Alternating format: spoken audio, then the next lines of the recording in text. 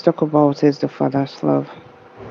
Because in John 3:16 he says, "For God so loved the world that he gave his one and only begotten Son, that whosoever believes in him should not perish, but have everlasting life." This just explains the simple fact that for you to believe in God, you have everlasting life. He gave his Son, and actually today is Easter Monday, so we've all gone to church and known the experience what Jesus did on Easter. His death for us, and he died on the cross of Calvary for us. So what we are always doing, what we always celebrating on Easter is just more like a remembrance of what he did. But he died, and he died once. And that means that once and for all, your sins have been washed clean, your sins have been wiped away. So there is no new sin, there's no new death again. So we're celebrating the remembrance of what he did, and that is what is going to like. This should make us happy, this should make us rejoice and celebrate, because this one sacrifice he did made us blameless, it made us sinless, it made us righteous. And now we have a new life in Christ Jesus. We have eternal life. And this eternal life, this eternal is not like in a day or that is going to end or in a flash of a light or in a minute. And the life really is eternal. For God so loved the world. God loves us so much. He said nothing can separate us from the love of God. He just say in your tribulation, nothing. As long as you've confessed Jesus as your Lord and Savior, you've returned to God, you've returned to Him. Nothing can remove His love from you again.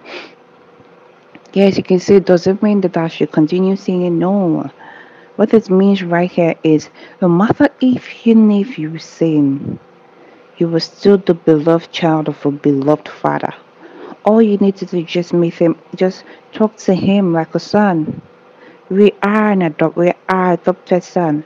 I said Jesus is the first heir. The first heir among brethren, the first son among brethren. So all you need to do is just go say, Lord, I have sinned against you. Okay, the thing I did was bad. I'm so sorry about it. But that doesn't mean he doesn't love you. That doesn't mean he has pushed you away from his presence. No. His presence tabernacles with you. As long as you have the Holy Spirit in you, you carry the presence of God everywhere you go.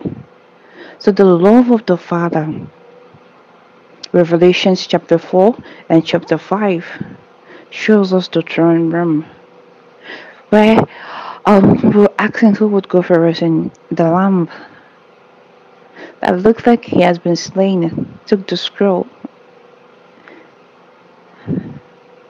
and opened it. He took the fall for us. He took the pain for us.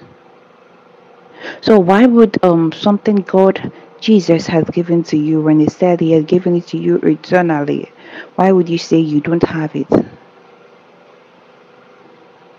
It's more like you having a child,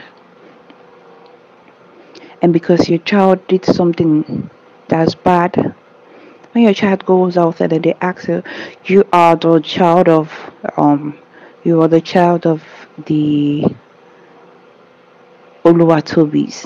And the child say, no, I am not Oluwatobi. Why? I am scared. I'm not even sure if I'm an Oluwatobi again. Why? Because I've done something wrong to my father. His name is Lilith. Nothing removes. He did something wrong. So, he's still him. He's still God. He's still the son of the father. Look at that of the prodigal son. The parables Jesus gave, the parable of the prodigal son, parable of the 99. The love of the Father is eternal for us. And this John 3:16 is for everybody, it's for all in the world. He gave us the freedom of that. That is what Christianity does. Christianity gives you a freedom to choose what you want.